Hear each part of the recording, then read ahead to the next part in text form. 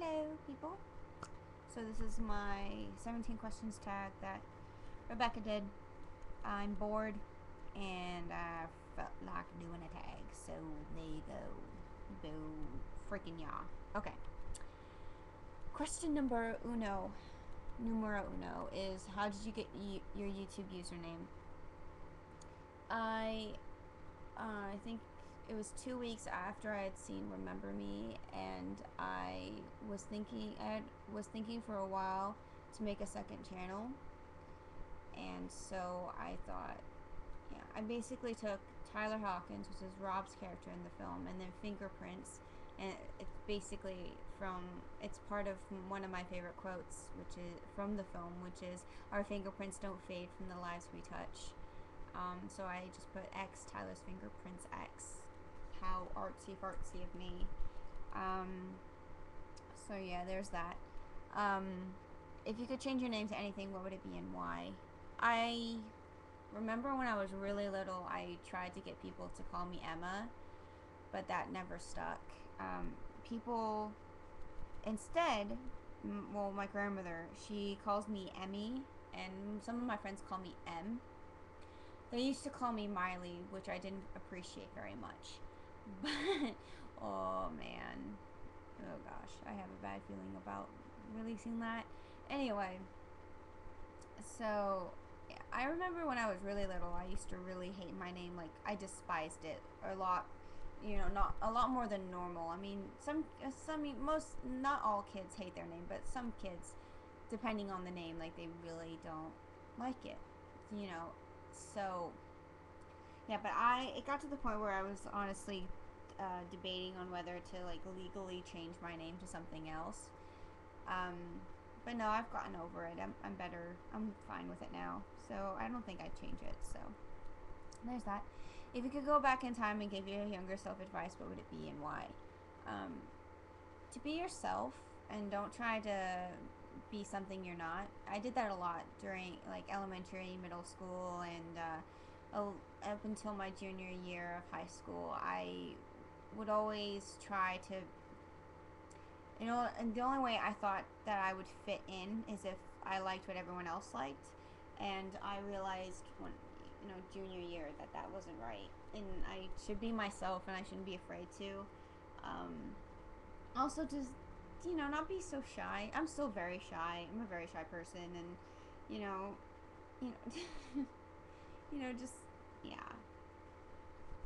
If you like a boy, Emily, go up and tell him you like him. Don't ask your friend to go do it, or, don't just keep it inside. Like, go and do it, You are woman, hear you roar, and hear me roar, or something like that. I don't know what the fuck I'm talking about, but yeah, to just be myself and not be afraid of it, and to not take shit from nobody. And yeah, how old were you when you first learned to blow a bubble? 6? And I'm just guessing here because I have this very vague memory of me sitting in my dad's truck while he's driving, and he's trying to teach me how to blow a bubble gum. I think I was 6 or 7. I don't remember. What did you want to be when you were little? An astronaut for, I think, a few years in elementary school, up until 5th grade, when I realized you weren't allowed to bring stuffed animals onto the space shuttle. And they don't eat ice cream. They eat some other disgusting stuff that the government gives them. And it's not so nice. So I nixed that idea. And I still don't know what I want to be. Even. I don't. I have ideas, but who knows. What do you order at Starbucks? For Christmas, I order the peppermint mocha frappuccino. Normally, I order the double chocolate chip frappuccino. I prefer Coffee Bean more than Starbucks because it's not as expensive. It's still pretty expensive, but it's not as expensive. I like tea as well, but I don't buy tea from there. I don't trust them. It's really redundant. I trust them with getting my coffee order right, but I don't trust them with my tea because my grandmother knows how I like my tea, so there's that. What's the hardest you ever laughed?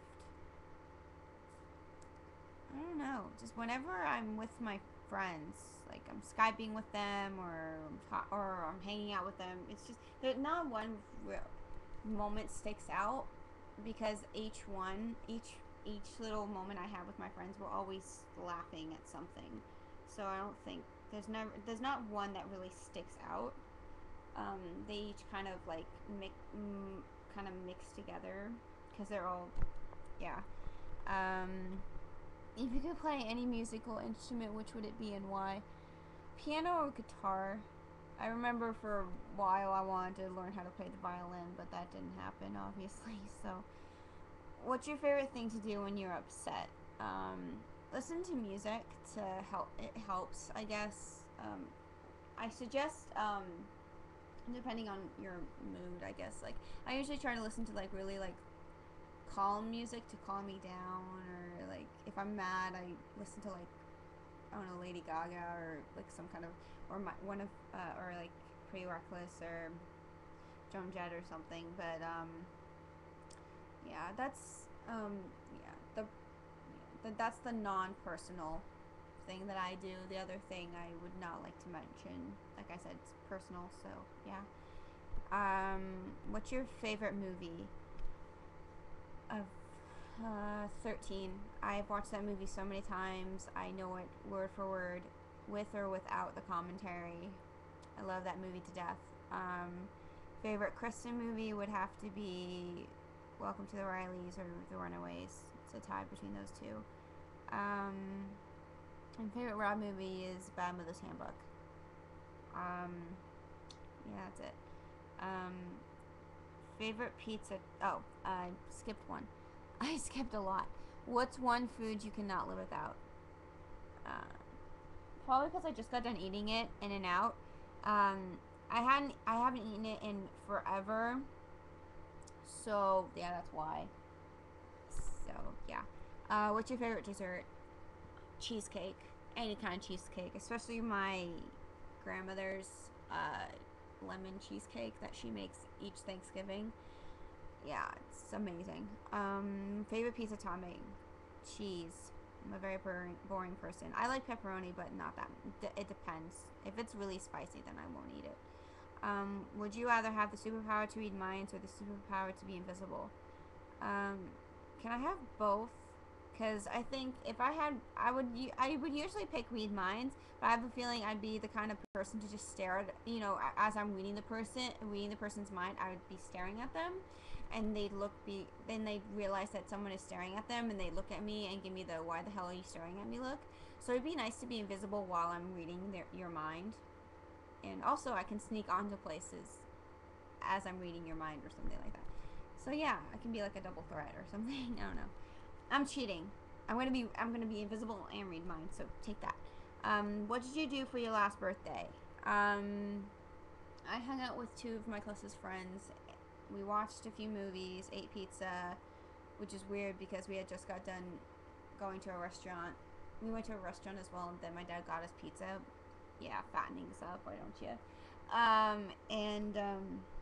Yeah, we just hung out at my house and chilled and talked and stuff. If you had one personal selfish wish, what would it be and why? To be able to visit my friends in other countries whenever I want to.